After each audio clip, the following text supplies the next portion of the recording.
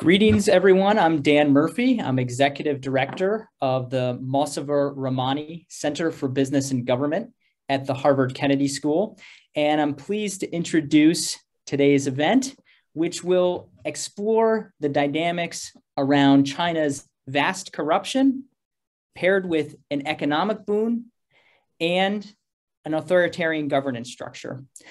Our speakers for today, first is Professor Yuen Yuen Ang. She is a professor of politics at University of Michigan, and Mr. Patrick Okigbo III, who is the founder of Nextier.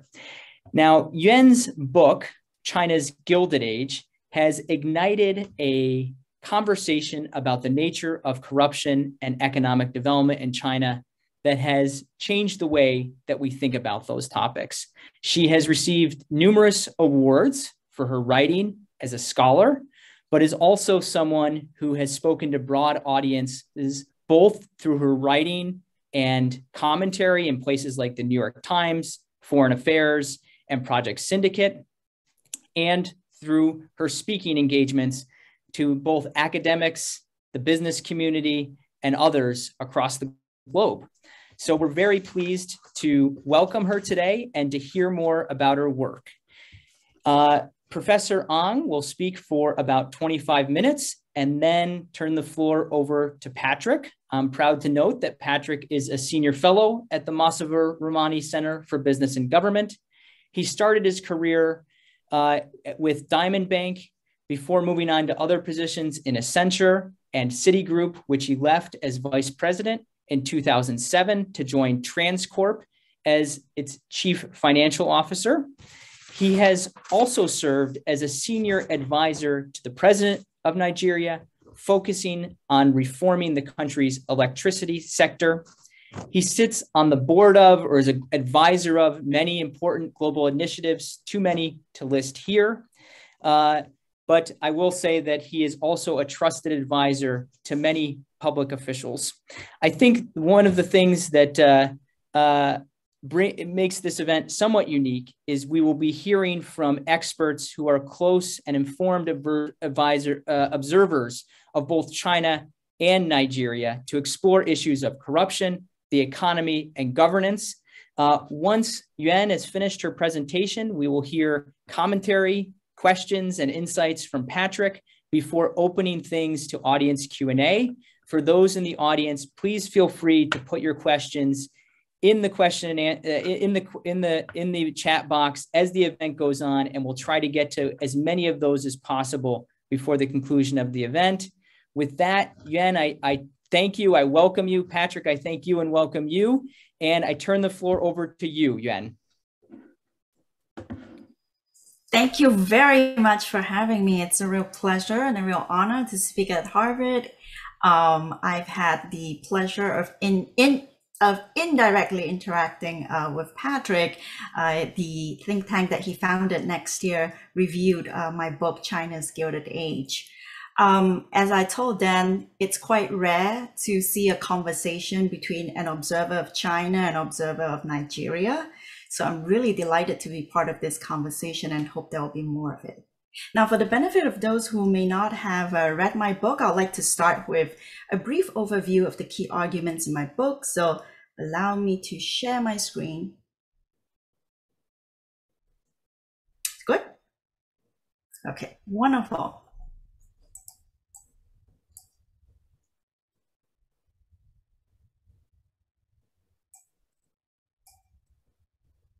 So today I'm going to talk about a big question. Does corruption really disappear as countries grow richer?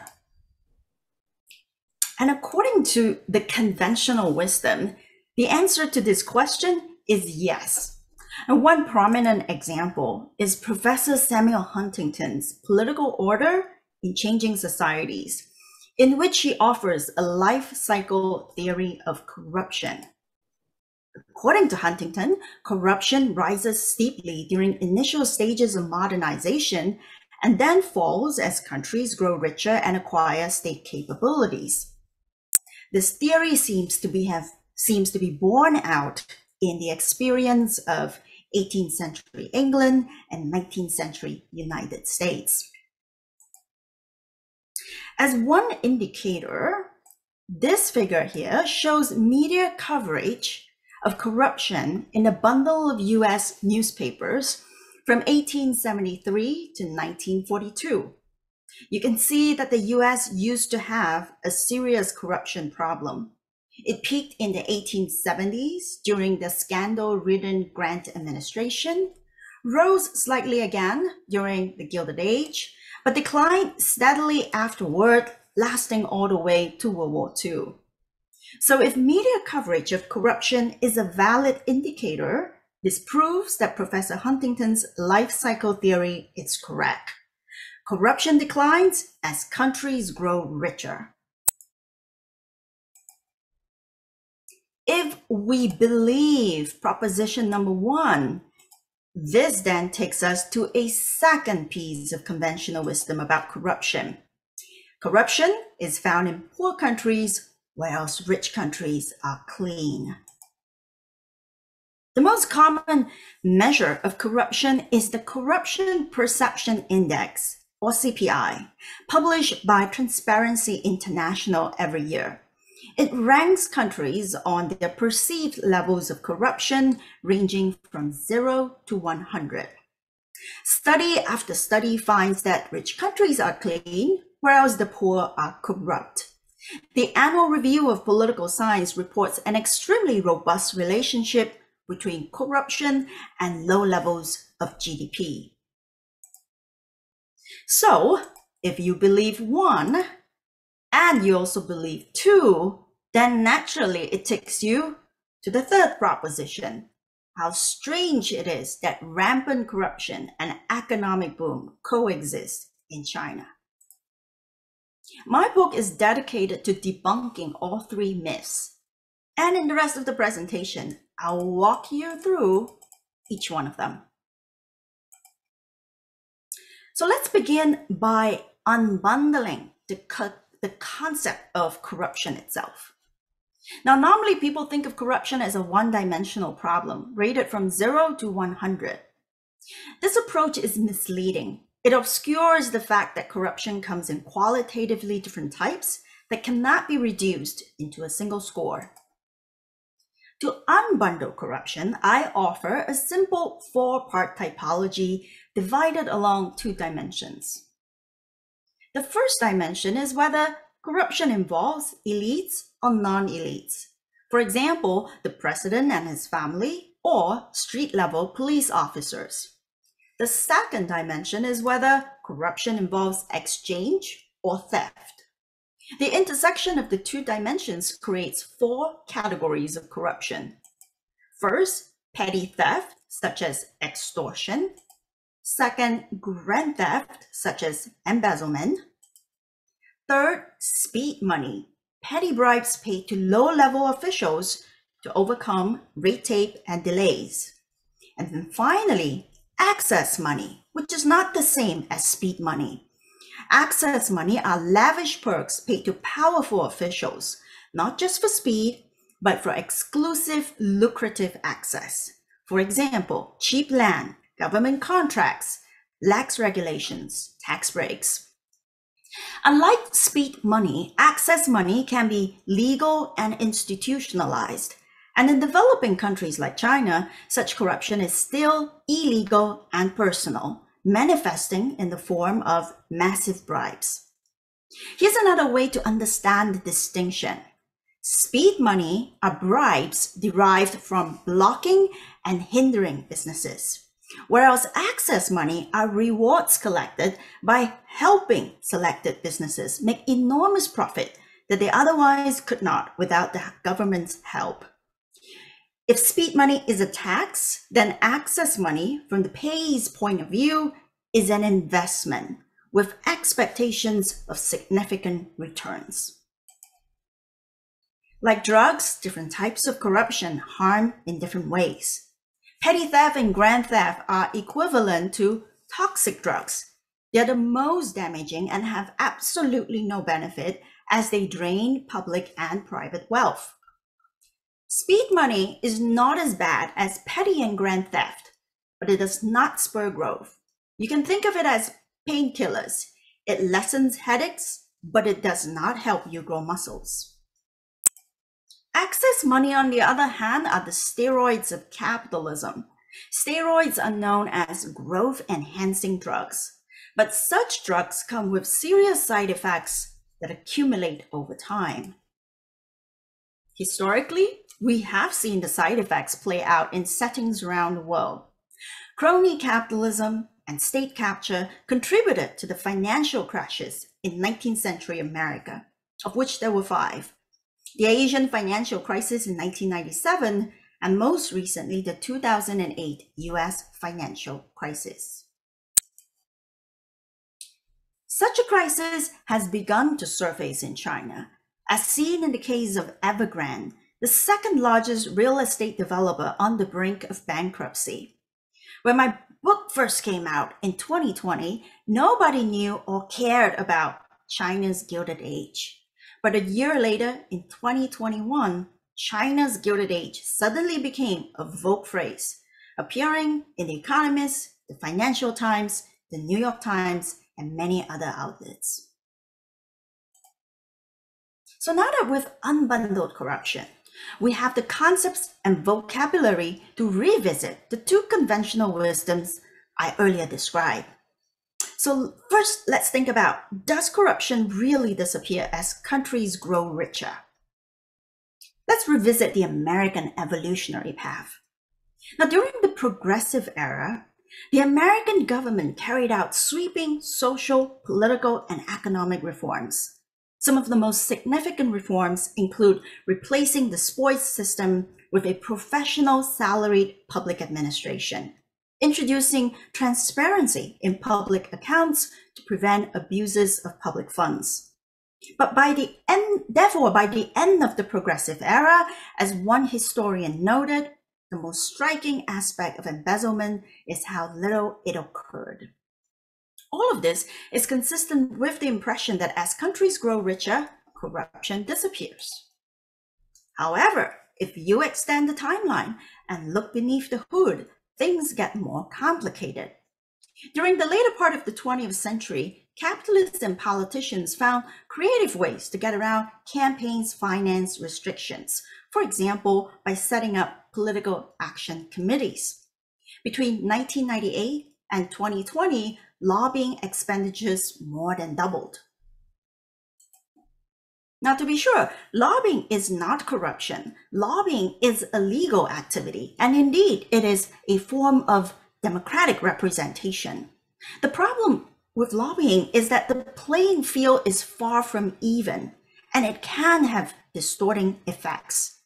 For example, the US Financial Crisis Inquiry Commission concluded in 2011 that from 1990 to 2008, the financial sector expended $2.7 billion in federal lobbying. Individuals and PACs made more than $1 billion in contributions.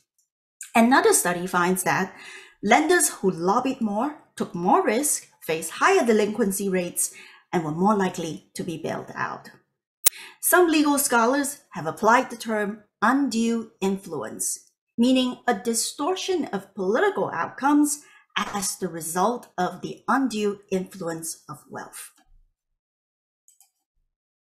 In other words, in the US, media coverage of corruption declined, not because corruption disappeared in fact, but because it changed in form and was no longer called corruption. It became hard to pin down at what point lobbying and democratic representation became influence peddling. Indeed, I would argue that there may be a historical pattern across capitalist economies. Corruption changes in quality, from thuggery and theft to an access money. And as countries get richer, that access money evolves toward increasingly legal, ambiguous, and sophisticated forms. Having revised our understanding of the historical evolution of corruption, we can now revisit the second proposition, whether corruption is a problem that exists only in poor countries. Remember this Annual Review of Political Science article, It claims that the correlation between GDP levels and perceived corruption is extremely robust. The author carried out a variety of robustness tests, including the Atwood Lerner's extreme bound analysis. Such a robust analysis, however, misses a common sense question. Could it be that there's something wrong with the way corruption perceptions are conventionally measured in the first place? It's like cooking. If the meat you use to make a stew is bad, it doesn't matter what exotic herbs you add to make it taste better. It will still taste bad. Global indices like the CPI have done a great public service by bringing attention to the problem of corruption.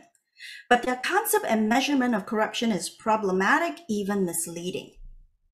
First of all, you should note that the CPI is a perception-based measure based on experts, but the survey is not done in-house. Rather, it is aggregated from existing third-party sources, which means that the CPI has no control over their methods. Second, the CPI gives a single corruption score to each country and does not distinguish among different types of corruption. This is like sausage making. Different meats are mushed into one sausage. And thirdly, the surveys used by CPI are run by organizations in rich countries and are usually with Western business experts as respondents. And finally, I would also point out that the wording of the surveys used by the CPI are often problematic. For example, the World Competitiveness Yearbook is one of the CPI's sources in 2016. It asked senior business leaders a single terse question. Bribery and corruption exist or do not exist? Another example is the Economist Intelligence Unit's country risk ratings, which asks, are there general abuses of public resources? So imagine if you were asked to answer this question for, say, the US, China, or Nigeria. What would you say? Do you think your answer is valid or meaningful? So clearly, there is room for improving questionnaire design. To address some of the preceding problems I described, in one chapter of my book, I piloted my own corruption perception index. Instead of asking country experts to rate corruption using one blanket question, I posed a series of stylized vignettes. And one example is this, inspired by a New York Times article. Major figures move back and forth between the public and private sector, and there are no laws forbidding this practice. How common do you think this type of scenario is in the country you're rating today? The advantage of using a vignette is that it ensures that expert raters are thinking about a similar scenario rather than imagining different concepts of corruption in their minds. At the same time, I tried to pick vignettes that represent a broader set of cases. And then I repeat these vignettes across the 4 categories of corruption I earlier introduced. I aggregate the results by the 4 categories and visualize them in this format. The total unbundled corruption index score is indicated at the top left in brackets. In the case of the United States, it's 20.8. On top of that, you can also see the composition of corruption distributed over the 4 categories. The US has relatively low levels of petty theft, grand theft, and speed money, and the most dominant type of corruption, colored in orange, is access money. A comparison between China and the US yields some interesting insights. In terms of total corruption score, whether it is in my index or the CPI, China is consistently rated as much more corrupt than the US. However, once unbundled, we see that China has specifically higher levels of petty theft, grand theft, and speed money because it is still a developing country. On access money, however, the 2 countries are much closer. But whereas access money in the US today is primarily institutional, in China it is enmeshed within personal networks and still involves bribes and illegal actions. What this tells us is that, in fact, some rich countries do have corruption, if not at least state capture and undue influence, except they exist in legalized and sophisticated forms. Having revised the conventional wisdom about corruption and capitalism, we can now make sense of China's paradox of growth and corruption. The structure of corruption in China evolved in ways quite similar to the US. Consider data from prosecuted corruption cases from 1998 to 2014. Corruption with exchange, the black line, measures bribery. Corruption with theft includes embezzlement and misuse of public funds. As you can see, in 1998, there were many more cases of corruption with theft than with exchange. Back then in China, embezzlement and misuse of public funds were rampant because monitoring capacities were very weak. But by 2014, the patterns were reversed. Corruption with theft came sharply under control, while bribery exploded. The ability of Chinese politicians to collect big bribes is tied to their ability to promote growth, attract investments, build new projects, borrow and spend. Thus, this access money is not incompatible with growth promotion, but it has distorting side effects. Colluding politicians and capitalists prefer to channel investment into state-controlled, high-rent sector like real estate, leading to excessive investment, speculative bubbles, and imbalanced growth. As is well known, China faces a problem of mounting corporate and government debt, which is now erupting in the case of the Evergrande crisis. Therefore, to conclude, corruption doesn't always disappear as countries grow richer. Rather, it changes in quality from thuggery and theft to access money. Corruption is not necessarily only found in poor countries. Some rich countries do have corruption, but they are legalized and sophisticated in forms. And finally, China's paradox is not strange. It's actually a newcomer on an evolutionary path earlier taken by countries in the West. To conclude, let me be clear about what I do not argue. Unfortunately, in some media mentions and even scholarly reviews of my book, my argument has been misrepresented as corruption is beneficial. This is wrong. Corruption is never beneficial, just as steroids are not beneficial. And this is unless one is willing to damage your long-term health for the sake of growing muscles fast. I don't recommend doing so. My book makes a historical observation. This isn't about advocating corruption. It's just a statement of fact, a critique of corruption as much as it is a critique of capitalism. Corruption doesn't always disappear, rather it evolves in quality, and conventional measures have systematically failed to capture this evolution. One implication of my study is that one should be critical of conventional narratives about the rise of capitalism and measures of corruption. Just because they are mainstream doesn't mean they're necessarily correct. What are the lessons for developing countries hoping to escape poverty and corruption?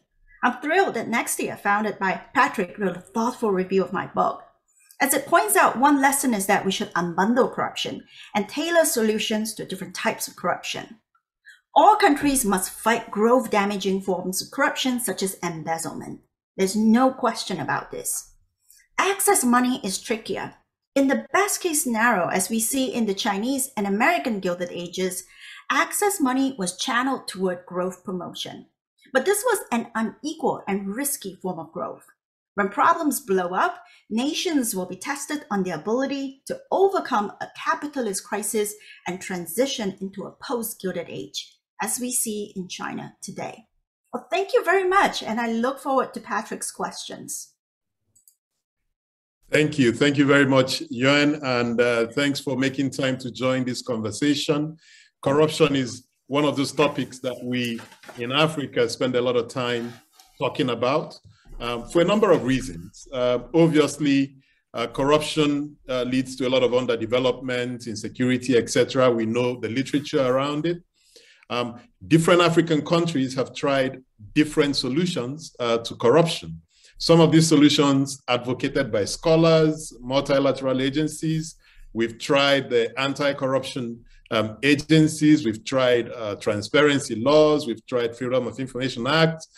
We've tried different things, but corruption continues to, get worse. Even as some of the countries ride up the GDP ladder, corruption seems to be persistent.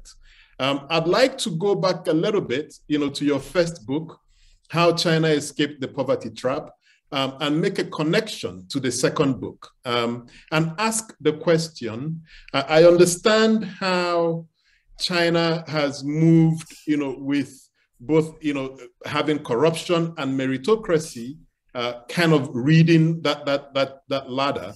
But the question then is, how did it all start? How was China able to wring out development even while still stuck within a very corrupt system? We understand the various theories around, how countries can emerge from corruption. There's the Big Bang theory, something happens like a big war, and then it forces the elite to think differently. But when we look at China, we can see that kind of happened, with Deng. But I just wonder if you can unbundle that for us a little bit, what that journey was like for China, and then we can mirror on top of it the scenarios that we're seeing in Africa. Thank you very much, Patrick. That is a thought-provoking set of comments, and I want to thank you in particular for connecting China's Gilded Age to my first book. Thank you for reading both books, How China Escaped the Poverty Trap. You've asked a very difficult question, one that, as you pointed out, many people have struggled to solve, which is what to do about persistent corruption in Africa. Governments have tried various solutions and nothing seems to work. I wanted to begin by saying that I'm very cautious about advocating solutions, and I want to portray it in this way. All I'm going to say is I will extract some lessons from China, but these are not quick fixes, right? I'm very cautious about recommending some magical solution that people expect will eradicate the problem.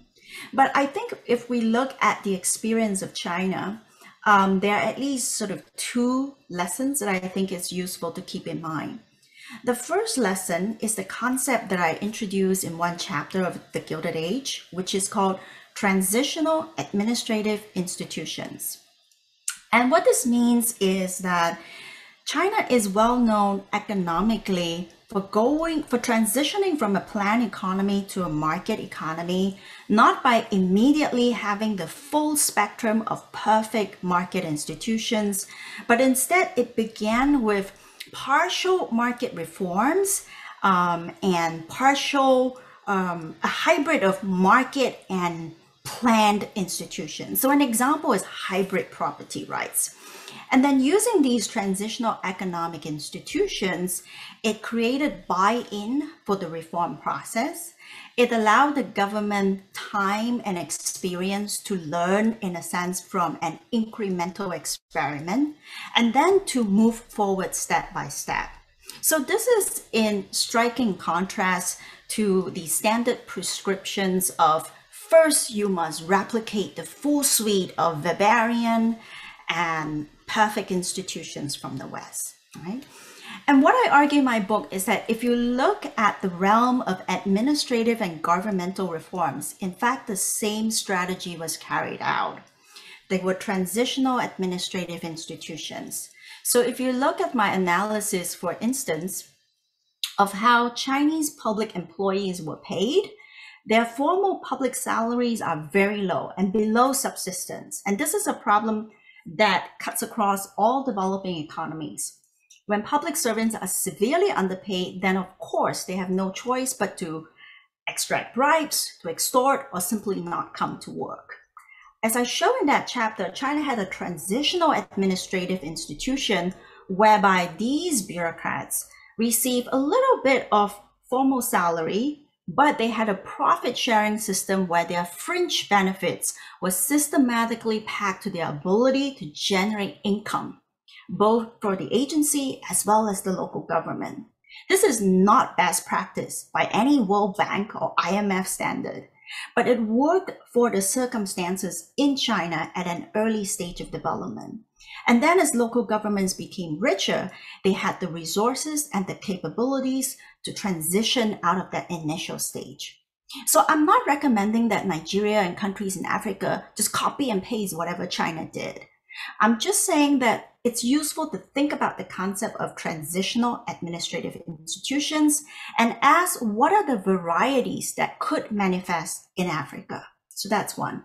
The second thing I would point out is that in all successful capitalist economies, whether it's China or the US, you'll find that the common trait is channeling the power of greed. Greed is something that we cannot eradicate. But how could you channel the power of greed so that it is channeled towards growth promotion at an initial stage of development rather than toward extortion, embezzlement, and stealing? And as I said, even in the best case scenario like China, where they were able to channel that greed toward growth promotion, it will produce distortions. And eventually there will be a crisis and countries will have to deal with it. So I want to warn against thinking that there's a quick fix that will solve all problems, eradicate corruption, and have no cost down the road. There's no quick fix that I can think of. But these are the lessons I can draw from China's experience. Thank you, Yuen. And my takeaway, every time I read your book, my takeaway from your writing is that countries need to have a bit of confidence to experiment, within the context of their experience. And what I find in our work in Africa, with different countries, is maybe because of the imbalance in power, where some of these countries rely on the multilateral agencies for a lot of their funding, we tend to adopt some of the prescriptions which may not be right for our environment, and maybe that's part of the problem. I don't know, but I have another question, which is, in your experience, in your research, have you seen countries move from, say, a predominance of access money to speed money or to grand theft? And what kind of triggers that move? And how do these countries respond to deal with this new form of corruption, or this new, more dominant form of corruption? Thank you so much, Patrick. I especially appreciate the point that you underscored about countries needing to have the confidence to experiment. And this is an important point for me, both analytically as well as normatively, because I grew up in Singapore, which is a post-colonial society. And that experience of post-colonialism has taught me that there is a lasting inequality between the developing and developed world. And this lasting inequality has led the people in the developing world with this entrenched assumption that their jobs is to catch up with the West, right? We use the language of catch up, right? And what this whole language of the divide and the catch up means that it's implicitly telling the developing countries that you always have a problem. You're not good enough, right? If only you did X, Y, and Z, and you caught up, you graduate, you look like the West, you'll be fine. And throughout both of my books, I try to challenge that assumption. And I want to encourage people from developing countries to use what you have. So this is one of the phrases that I've used throughout my books and commentaries.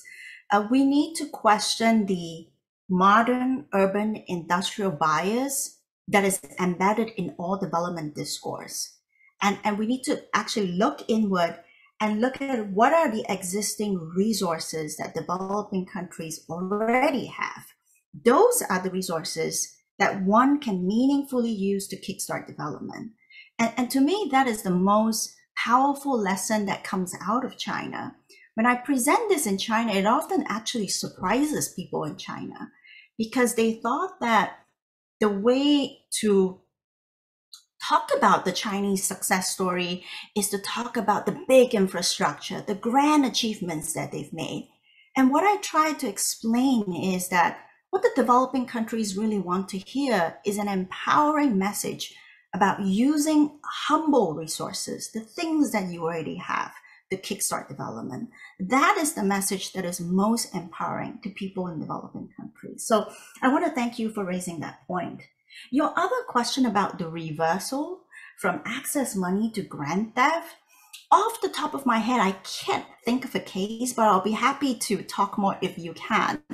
I can't think of one because so far the cases that I've examined have moved in the evolutionary path away from thuggery and theft toward access money, and therefore they became successful capitalist economy.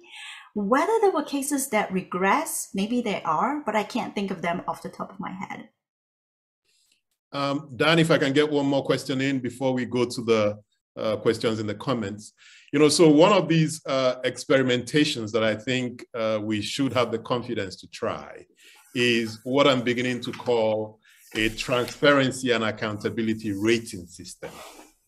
So the premise is, because these African countries or developing countries rely a lot on loans and grants from the donor countries, if the donor countries really want to help the developing countries exit corruption, shouldn't we have some kind of a transparency and accountability rating system that looks at certain measures that ensure that these countries put checks in place, and if those checks are not in place, then they lose access to the grants and the loans, and that could be a way of at least dealing with the political corruption or the big, grant theft, which some of these African countries tend to struggle with.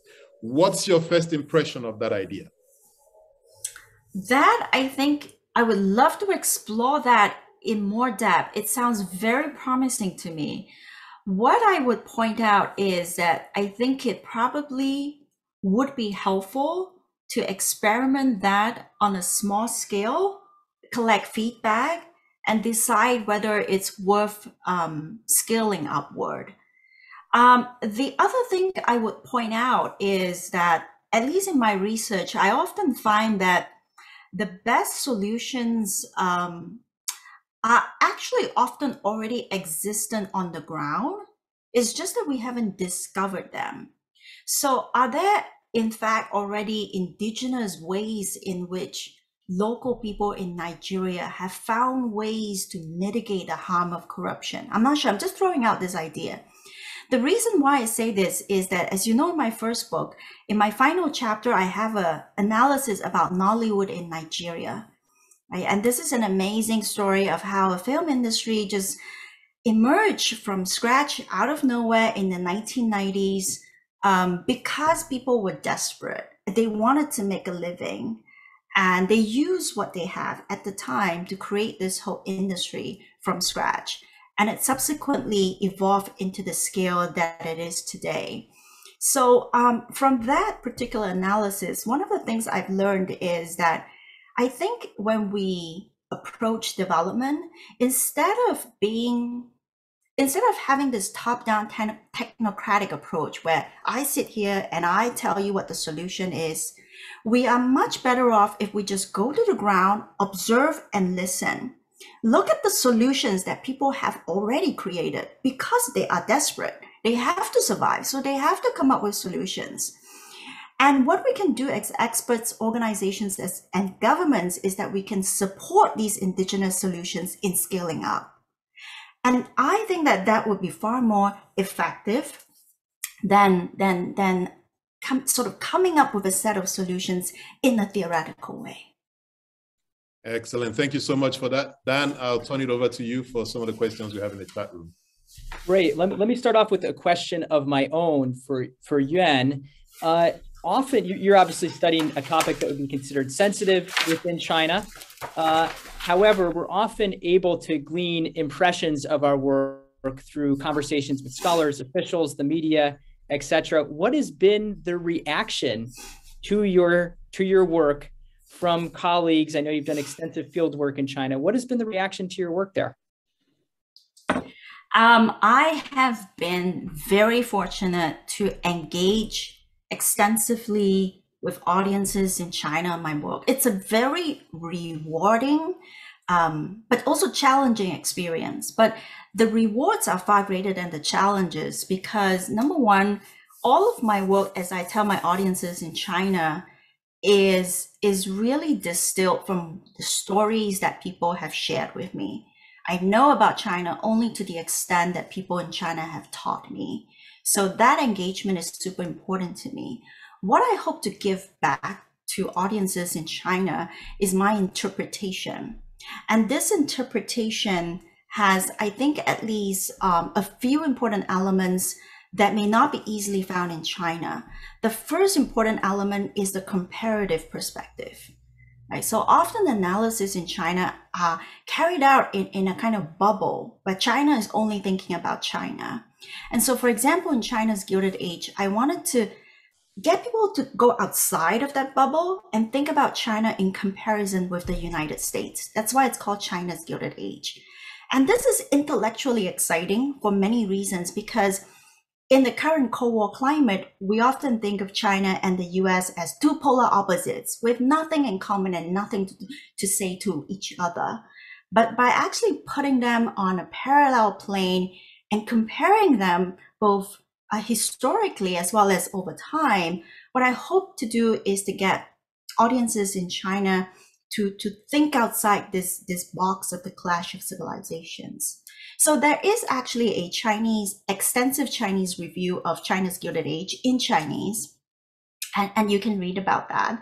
And one of the comments that I found striking was the reviewer's comment about reading the book to understand the times in which we live. And I was very touched by that comment because that's exactly one of the intellectual goals I hope to pursue. I think Chinese audiences are more receptive to historical reasoning. So they're much more receptive to wanting to think about things historically, as well as to think about what is the nature of the times in which we now live in the broader context of long-term evolution. So these are at least some of the very rewarding reactions that I've gotten from China.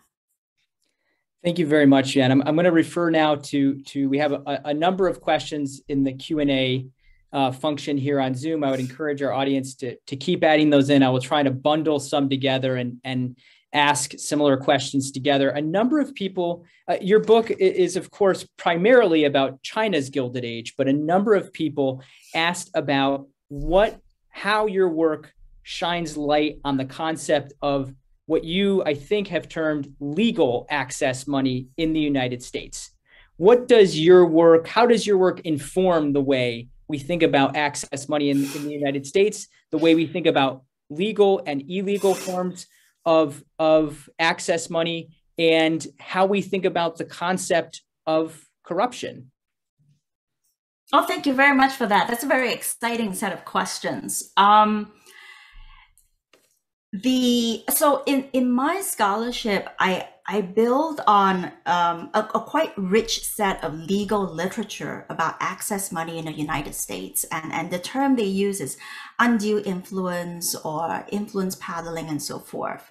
So that literature has always existed, but it has always been I would say quarantined in a special category and not actually brought into a broader discussion of corruption. So that when we talk about corruption, it's basically extortion, embezzlement, petty bribery, problems of poor country. And we have been unwilling to acknowledge that can we bring developing and developed countries on an equal plane and talk about the common problems of human greed that we share, except expressed in different forms. So so that's what I wanted to do. The literature is already there. All I'm doing is to bring all of it into an equal plane. And I hope that one of the takeaways that readers might take from the book, and I'm very gratified by the comment, is that if we think about the problems of capitalism, populism, and democratic backlash in rich democracies today, you can't have that conversation without talking about access money. Right? So very often I read commentaries about we'll fix capitalism, this and that, and this and that. I never hear the word corruption mentioned, almost never. And I think we need to mention that word. If we don't want to use the word corruption, then we can use the word access money, which is more accurate. We need to recognize that what has gone wrong with democracy is that what initially was a form of democratic representation has been usurped, and it has been taken to the extreme in terms of the unequal representation of interests. So I hope that there will be more attention on this issue, which is relevant not only for understanding China, but also for understanding the crisis of democracy in Western democracies today. Thank you, Yuen. Patrick, anything you wanted to add on that particular question? No, I think there's some great questions in the chat room. I was going through the chat room, and I think we should spend some time getting to them. All right, so let me ask the next question and invite both of you to respond. Maybe Yuen, we can start with you, and Patrick, please do follow up, Yuen, with your thoughts. So somebody asked very directly, what countries are role models for combating corruption? And I would add my own editorial comment, or is the lesson from your book, Yuen, and your experience, Patrick, that in fact, there are not perfect role models, and we should not be looking for perfect role models, but rather we need to consider the unique economic, political, cultural circumstances of each country to find solutions, and what might that mean for China, for Nigeria, or for other countries that both of you observe? Wow, that's an excellent question. Very insightful. I would say that my message has always been that we need to learn selectively. And I would say that in the development field in the past decades, one of the core problems is that people basically adulated, admired and emulated whichever country is rich and successful. And they were not being critical of the fact that, well, there's no country that is a perfect role model, as you put it, Dan. Every country, even if rich and powerful, has its certain set of problems. So when we learn, we have to learn selectively. We have to decide what is it that is worth learning and what is it that is not worth learning. And in this way, when crises do happen and what used to be successful appears to become a failure, we don't just then throw away everything that we've learned. We keep doing this, right? If you think about how people used to emulate East Asia, and then after 1997, they thought it was a basket case, how people used to emulate the US and then threw away that emulation after the 2008 financial crisis. By learning selectively, I think we can be much more objective, and also the lessons will endure beyond the rise and fall of nations. Thank you.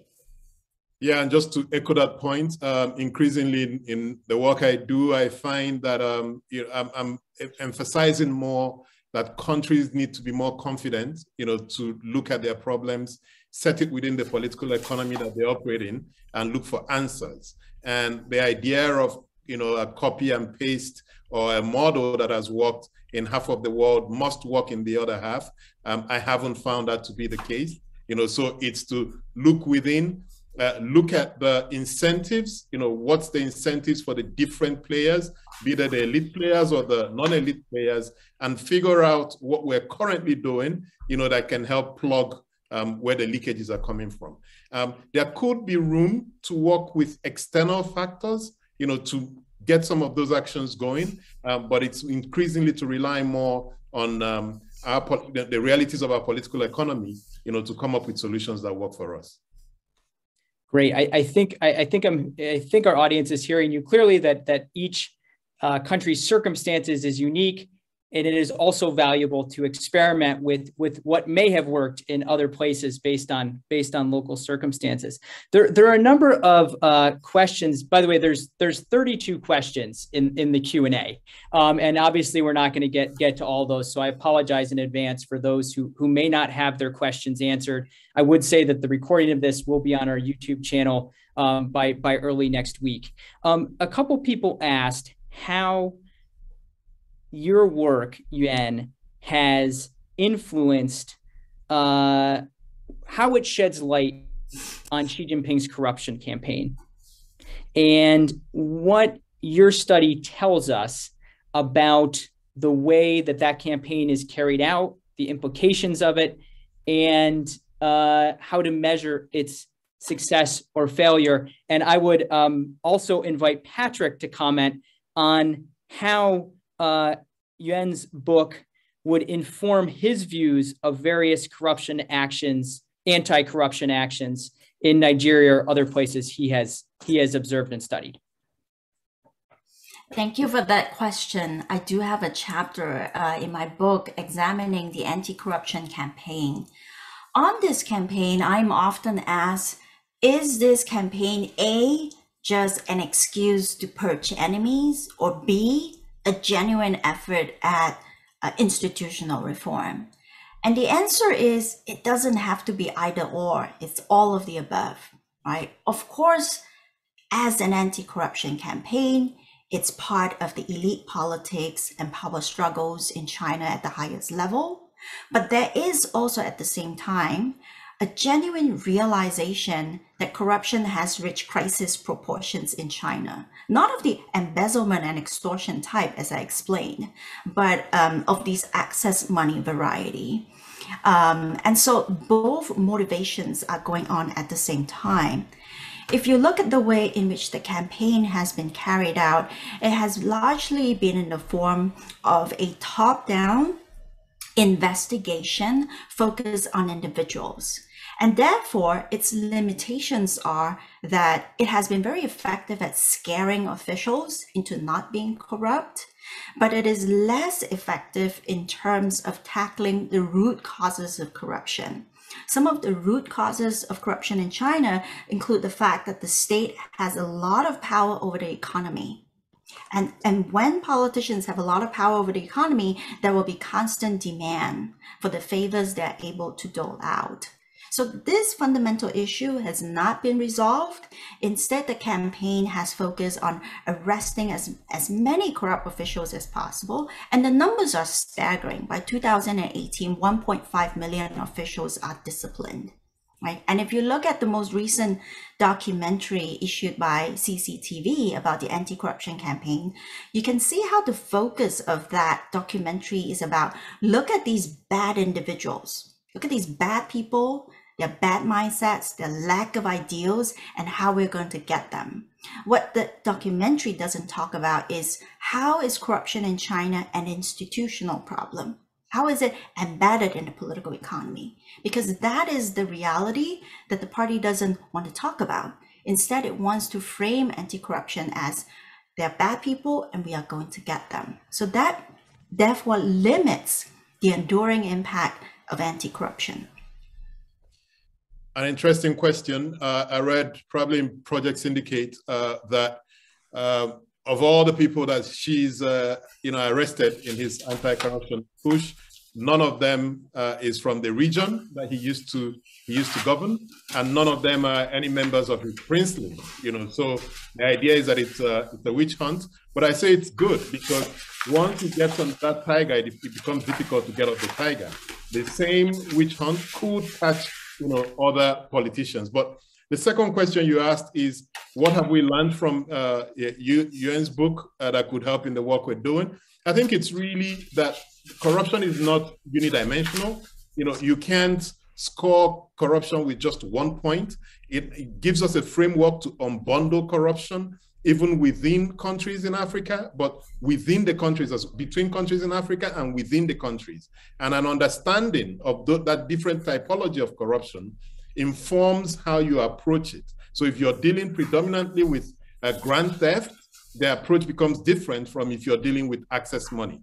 In the past, it was one score on the corruption perception index, which clouded all of these deeper understanding of the ramifications of corruption in the different countries. Thank you, Patrick. And Yuen, it looks like we have time for one more question. So I'll have to make this last one. And I found this part of your book fascinating, Yuen, and I'd be very interested to hear Patrick's thoughts. can you talk a bit about your research methods?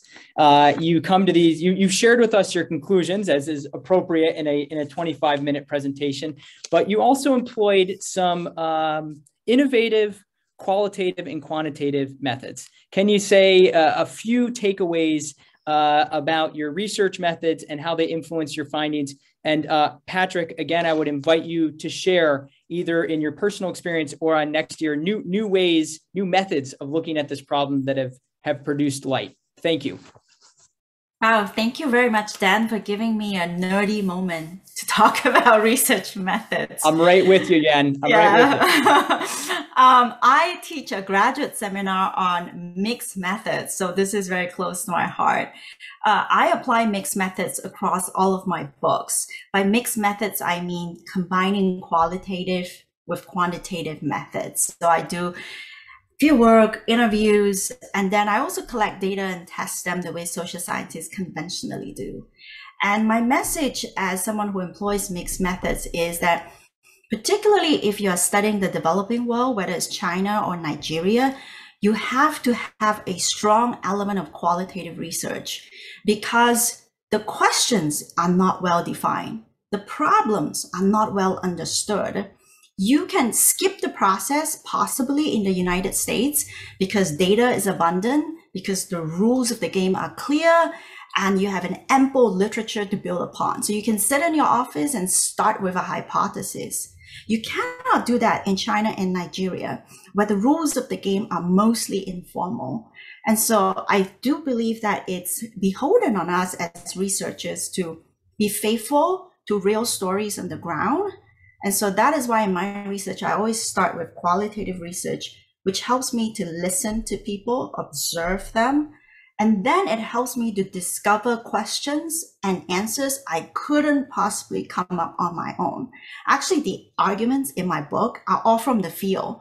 And what I do as a social scientist is simply to collect these stories and then retell them in a social scientific way. The process is pretty similar.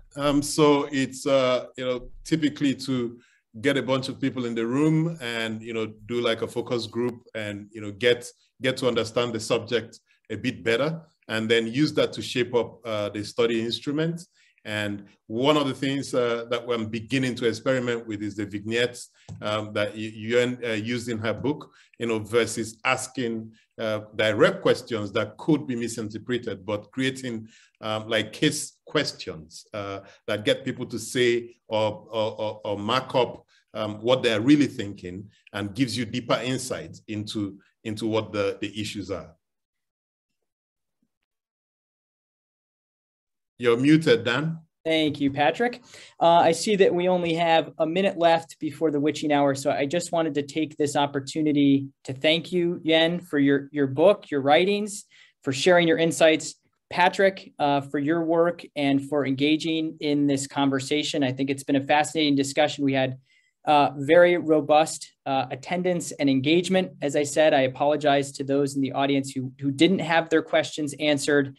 We will be sending out an email to everyone who registered with a link to this program on YouTube when that comes out. And we appreciate your attendance. Again, Yuen and Patrick, thank you so much for facilitating this conversation today and for your meaningful work. We appreciate it. Thank you, Dan. Thank you, Yuen. And thanks to everyone. Thank you.